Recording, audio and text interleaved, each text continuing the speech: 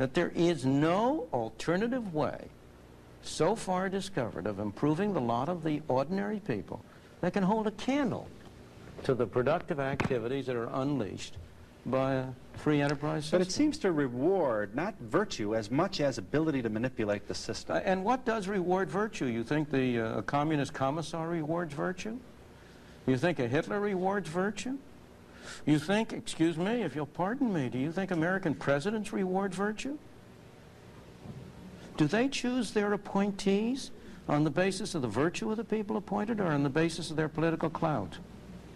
Is it really true that political self-interest is nobler somehow than economic self-interest? You know, I think you're taking a lot of things for granted. And just tell me where in the world you find these angels who are going to organize society for us.